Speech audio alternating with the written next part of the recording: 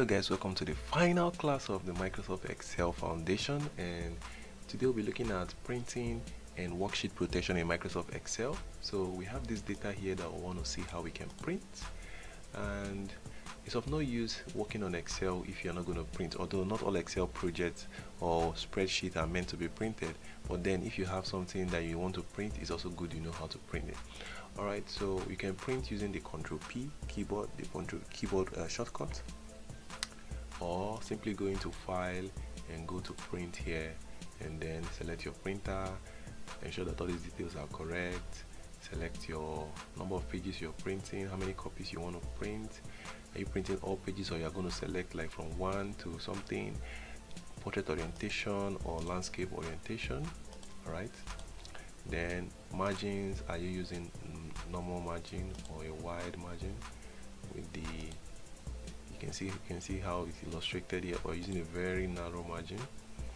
Right, so there are different conditions when you want to change margins. Are you going to scale everything? Currently we can see that we have 4 pages to be printed here, page 1 of 4, second page, third page, fourth page. Well, these are not all the things we want to print. We're only interested in the data, we're not interested in this, we are not interested in this. These are just for illustrative purposes. We are just interested in these first 2.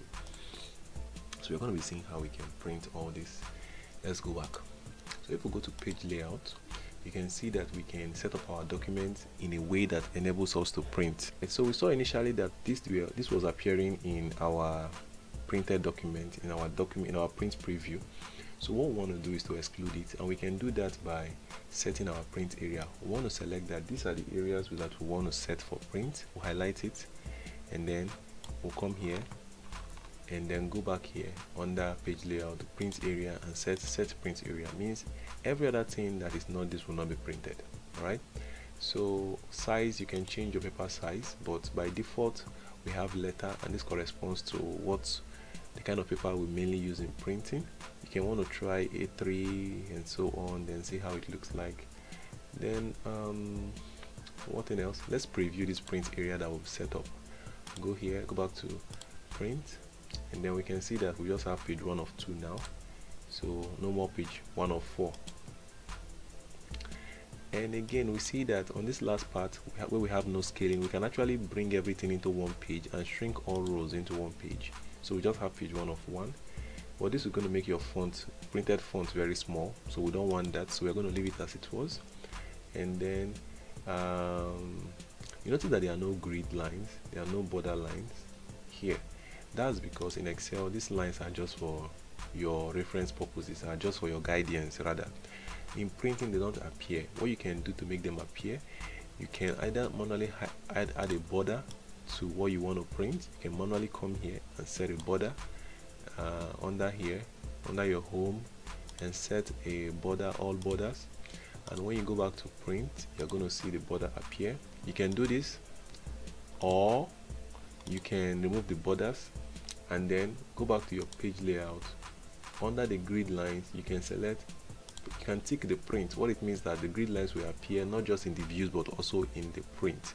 So if you go back to file and go to print, you will notice that you can print with the borders now, even though the borders do not have what's it called, even though the view doesn't really have the tick lines, but you can also preview it also in your print. Also, finally, ensure that the print tiles is enabled. Print tiles enable you to print rows and columns. These particular rows here, if you want this row to appear, these headers to appear in page 2 as well,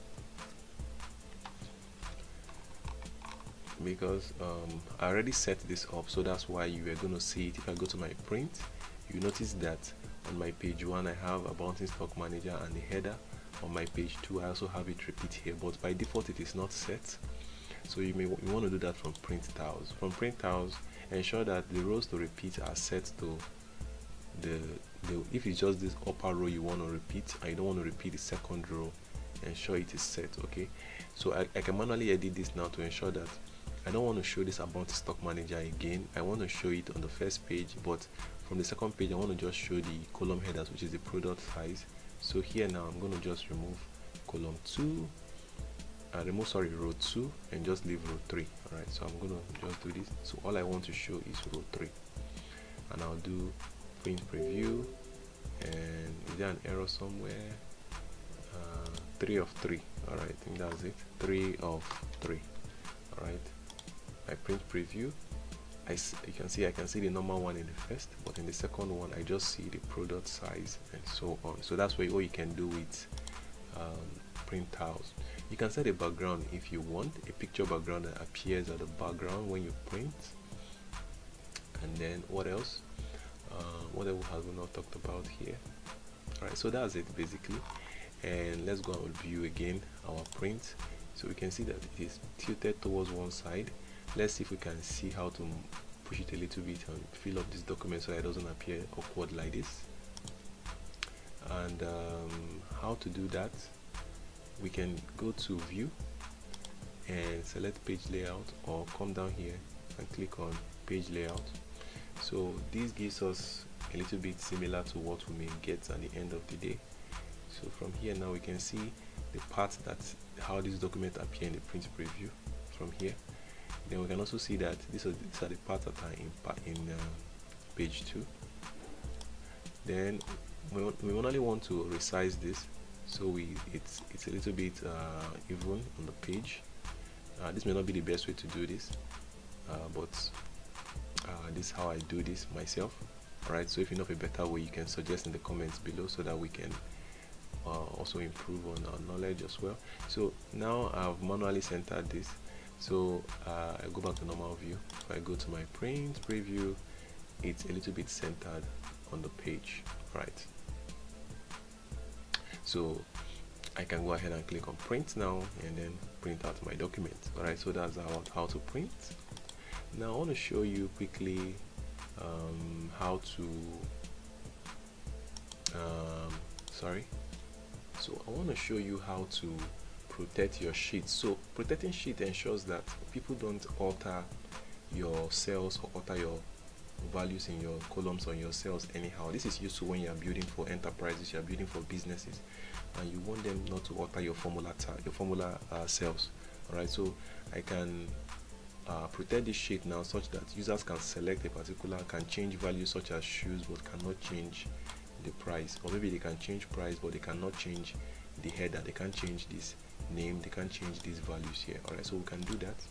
How to do that? First, we are going to unlock all the cells. By default, Excel cells are locked. So how to check? Select all here, go to your home, click on this little arrow here, then go to protection. You notice that they are locked. All the cells are locked, so we unlock it. So the idea is to allow people to select all the unlocked cells. So that's why we unlocked it, and then deny them access to the locked cells. So these ones we are going to lock. We want them to be able to select price. Okay, we don't want them to be able to change the size. So let's highlight the sizes. We don't want them to be able to change the sizes. We'll highlight the sizes. All right, we'll highlight the sizes, and then we are going to go back there to protection and lock the sizes. Then we don't want them to be able to change the title, and this in the second row and the third row. We'll go back there as well, highlight and go back there and lock it as well. All right, now if you notice I still click around, you're able to still change these values if you want. You can still change them until next thing I need to do is to go to the review tab, protect sheet. Now I'm going to set a password. All right, I'm going to set a password. So what I want users to be able to do is to only select unlock cells. I don't want them to be able to select locked cells, so I'm going to ensure that this one is not ticked. So if you tick it, means that they're going to select locked cells. But I don't want them to be able to select the locked cells. I want them to be able to select only the unlocked cells. So the ones that are ticked are what they are going to be able to do. So all these ones now, they can't perform all these actions once this sheet is protected. So I'm going to enter a password here. So I'm going to click OK. So I'm going to enter that password again and click OK. Okay, so now notice that I can click around here, but I can't click here. I can click here, but I can't click the title. I can't click this one. So this has prevented the users now, prevented, once the password is protected and the sheet is protected, you can see now that you can only select what you are giving access to, and you can't select these other parts. So to unprotect sheet, simply go back and enter in your password, and then you have access to everything as usual. Alright, protect workbook allows you to protect your workbooks, all the sheets in your workbook, so that users can't delete them or be able to create or add new sheets. Alright, so protect workbooks, if you hover over it, you see that it keeps others from making structural changes to your workbook, such as moving, deleting, so they are not able to add or move around or delete or do whatever they want to do. Alright, so you go back here, enter in a password. We don't want them to be able to touch the structure. We enter in a password as well here. Alright,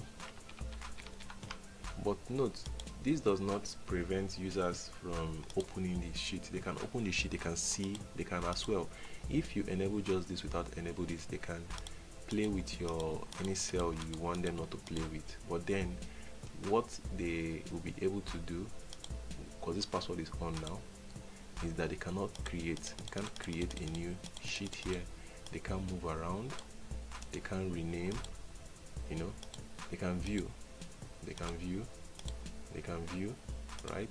They can view and so on, but they cannot rename, they can't delete until they unprotect it, and by entering that password. Alright, so now they can create a new sheet if they want.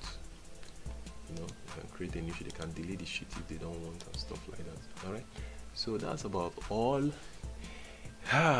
So we have come to the end of our foundation class, and I hope you enjoyed it. If you have any questions, please don't hesitate to leave it behind in the comment sections.